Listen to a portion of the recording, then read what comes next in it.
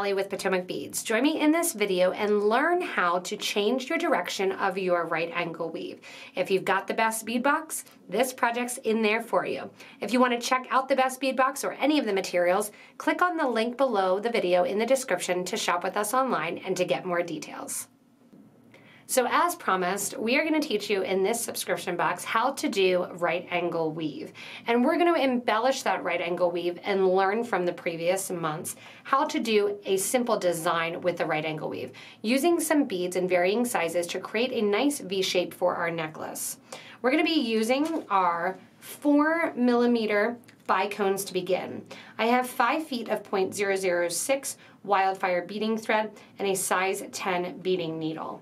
I'm going to add onto my thread and needle, and there's a stop bead on the end there with about 3 inches after it, 4 beads.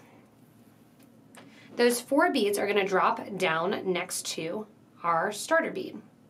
We're then going to take our thread and needle and we're going to sew through the next 3 beads. So beads 1, 2, and 3. I want your needle to exit before bead number 4. That is going to create our first little right angle weave box. When we're exiting through bead number 3 here, I move my stop bead off the way, you're going to notice that when we're looking at it, here's bead number 1 that we sewed through, bead number 2, and we're exiting bead number 3, which is the bead that is on the right hand side of our box that we've created. That bead that's on the right hand side is where we're always going to want our needle to end up and exit. Always on the right side of the box we're working on. To create the next right angle weave box, we are going to, yet again, put on more beads, this time just 3. The reason we're putting on 3 beads rather than 4 is because we're going to use that right side of the last box to help us create the next box. Our thread's coming out the right side of that box at the bottom. I added the 3 beads and I'm going to sew into that same bead that my thread is coming out of from the top. That rounds out that right angle weave box and creates my second box. Now to make a third box, I have to get over to the right side. So I'm going to go through the bottom and then up through the right side. So once again, I'm coming out of the right hand side of the box that I just created. So that's box number 2. I'm going to create a total of 7 boxes, and then I'm going to come back and start to add in my 6mm goldstone to the design. So right now my thread's coming out of the top, always the right hand side. It'll alternate the top and the bottom. Coming out the right hand side of that right angle unit, I add 3 beads and I sew into the bottom of that one. This is going to be my third box. To finish the third box, I need to get to the right hand side. So I'm going to sew through the bead that's at the top, and I'm going to sew through the bead that's on the right hand side because I'm always coming out of that right hand side bead. That's my third box. Fourth box. 3 more beads on, coming out the bottom, so I sew into the top to make my box and my circle. Those beads go on, and again I need to get over to that right side so I can add more. So I'm going to sew down through the bottom bead, because that's the thread directions already going. It's a series of figure 8s as right angle weave. And then we're sewing up through the right side because we're always exiting the right side. I have now 1, 2, 3, 4 boxes. I'm going to continue getting on 5th, 6th, 7th, and then we'll catch up and we're going to add another bead into our rotation. So we're going to switch from just the bicone beads to adding 1/6 bead as we progress into our larger shape. Once you have the 7 units on, we're going to continue and we're going to add a goldstone in the middle. So for our 8th right angle weave unit, we are going to add 3 beads as well, but the center one is going to change from one of my 4mm bicones to one of my 6mm goldstone gemstone beads. My thread's coming out the bottom, I go into the top, and that completes my 8th right angle weave box. Now I still need to get over to the right side of that box, which is now my gemstone bead. So I'm going over through the bottom, and when you're using different sizes, get a nice little pool so you try to get rid of as much thread as possible. So there I have my 8 units. So you're going to see 1, 2, 3, 4, 5, 6, 7, and then my 8th one, which starts with my goldstone. As I begin then, I'm going to continue with a total of 5 more units of the goldstone beads. So 5 units of goldstone to go in here and continue with that right angle weave. So goldstone bead is on, this doesn't change at all. I'm going in, I'm coming out of the top of there, I'm going to go into the bottom after adding 3 beads. Give a nice tight pull. Try to decrease the amount of thread that you show. Go through the top bead, and then make sure that I'm coming out through again the right hand side. That's box number 1 of my goldstone right angle weave. I'm going to make 4 more boxes of the goldstone, picking them up and using them in the design. So after you finish your 5th unit here, you're going to create your 6th unit. Rather than facing down, we want this nice V shape. To get this nice V shape here, so that the beads sit right to an angle, we are going to keep going with our thread to come out through our top bead. So I'm currently coming out the right hand side just like I normally would. I'm going to go through the bottom. I'm just changing the thread orientation. Back through the left side of the box. So a little bit more thread passes here. And then out through the top of the box. Now I'm going into what I know. So I'm coming out the top of the box, but now just change it in your hand. So this is running parallel, or perpendicular rather. And now 3 more beads go on. And just by simply starting at a different side of the right angle weave, I'm going into the top. Look, I changed the angle of where my right angle weave is happening and going. So again, I need to go through the bottom, I need to go through the right hand side of the bead. Once again, 3 more beads go on, and I just continue now as normal. Go ahead and change up, going through the top, and then coming out once again the right hand side of the bead. There we go. So now it looks like I have 3 units that are going the opposite direction. Really it's just 2 because we utilize that 5th unit to go to both sides and be at the middle. So I have 1, 2, 3, going down through the top, through the bottom, over to the side, and then 1 more to go. Once I have that 4th section of raw here on this right side, then I'm going to go back and go into my 4mm bicones. So I'm downgrading this next time here from, and you can see I kind of turn it in my hand the way that I'm working on it just to work faster. Now I'm coming out the side of my piece here. I have that nice V section in, and I'm going to get ready to start back with my 3mm bicones. So my 3mm bicones, I put 3 on, and I switch from the 6mm now to that 4mm. Go through the bottom bicone, go through the right hand side of that raw box. So I'm going to do a mirror image, making sure that my sides match, completing a total of 7 complete right angle units of just those bicones, and then I have that 1/8 unit where we have the 2 combined and mixed. Once you have your center section here of your right angle weave, before we start embellishing, we're actually going to do the sides of the piece. So I have my button here, and I'm coming out of my last of my right angle weave units.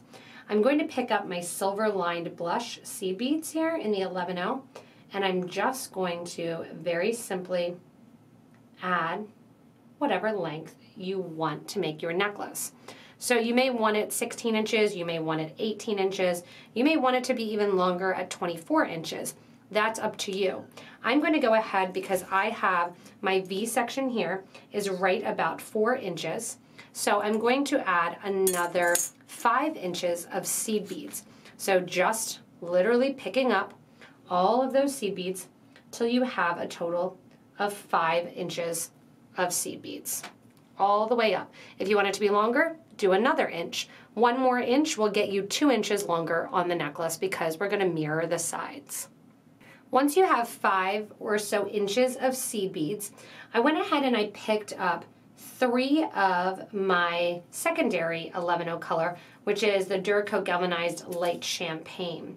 I put on 3 of those seed beads, went up through a cup button, added an 11, crystal 11, and came down through the cup button on the other side. I'm going to add 2 more of my 11-0s in that champagne color. And then the first 11-0, I'm going to sew into it, so I'm going in through the opposite direction. And what that's going to do is give me an opportunity then, so I'm going back up basically through those top 3, gives me an opportunity to reinforce and to get a little V section there, see? From here, I'm going to go back through the crystal, back through the button, because anytime you have a clasp, you want to make sure that that piece is going to be nice and secure. From here, I'm going to take my thread and needle and start to go back through that first bead, from the first to the second, between there. Just get that nice V in there. And now I'm going to do another 5 inches of seed beads. The 5 inches of seed beads are going to run parallel, and then we're going the whole way back down to that 4mm bead. So literally just a whole another 5 inches of that silver lined blush to right next to it to get back down to the start of the necklace. Once you get back down to the base of the necklace, here's where we get to have fun. So we're going to take our needle and thread after having those 2 strands there laying right next to one another, and we're going to go through that same 4mm bicone. Again, the strands will just run up and sit mirror image. And we're going to get ready to decorate the bicones and then decorate the goldstone, decorate the bicones, and then we'll repeat that seed bead pattern on the other side with a loop instead of the button, since the button's already there. To go over the top of those bicones, we are going to add 4 of our beads at a time. So I'm going to keep with the light dark combo, and we're going to do 4, 1, 2, 3, and 4 of our silver lined blush seed beads. I'm coming out of the bottom of the right hand side of this box.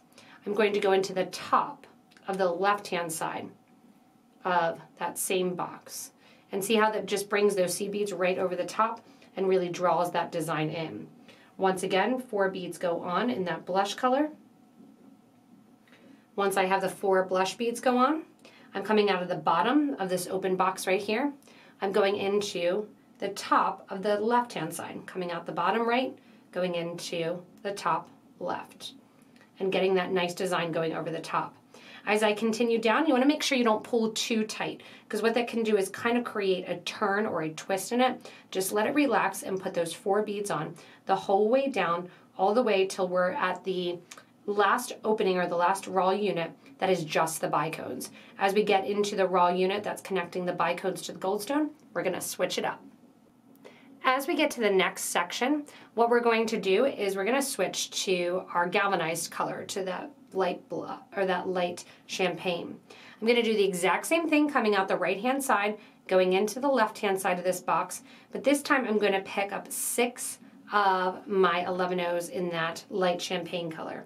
Coming out the bottom of that right hand side of that box, I'm going to go into the top left hand side of that box. Now when we get to the middle here, we're going to switch it even more. So we're going to do the exact same thing, but our count just changes a little bit to make up for that room that's there. So we're going to go from 4 to just that 1 count of our 6 count, and now I'm going to go to 8. So we're adding 8 of our 11-0 seed beads in, coming out of the bottom right-hand side of that box. Once again, top left of that same little right angle weave unit box. And that gets put in there. See how it adds that nice darker color in there?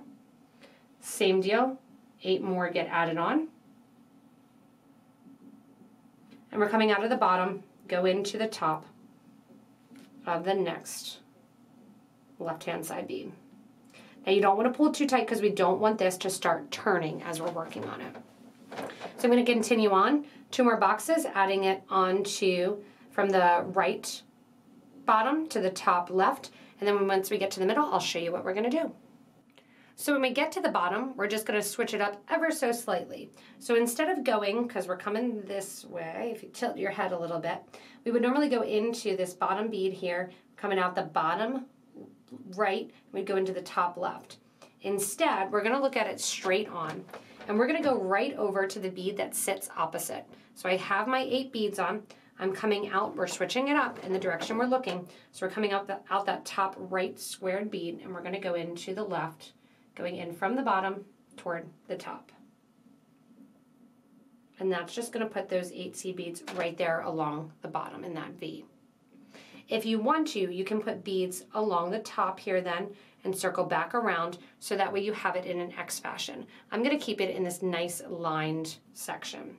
From here now, we're going to repeat that same V section on the top, or all the way to the top. So we're gonna do the exact same thing, and we are going to add our 8 beads.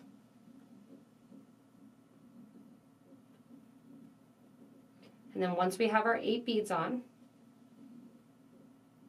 you're going to take your thread and needle, coming out that, spin it a little bit, coming out that top right, we're going to go into the bottom left. And see how they're going to mirror one another? Again, 8 beads go on.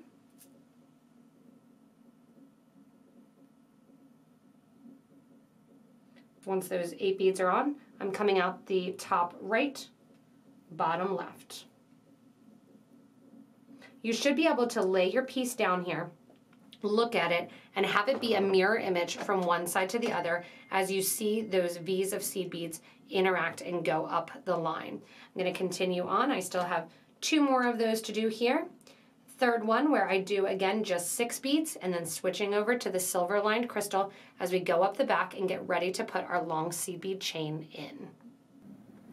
After my 5 inches of seed beads to match the opposite side here, let's see, I'm going to go in and switch to that light champagne color, and I'm grabbing 28 of those beads.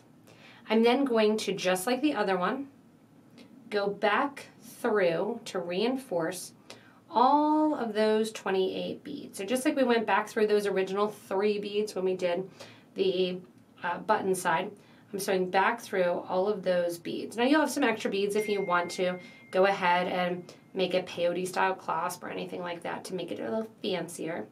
And as we come out through the end of the loop, I want to come out through the end. And then what I'm going to do is sew through, back through that first bead through the opposite direction. So just like we did with the other side. So go into the opposite way. That's just going to help it hang a little bit more centered, see? From here now, repeat.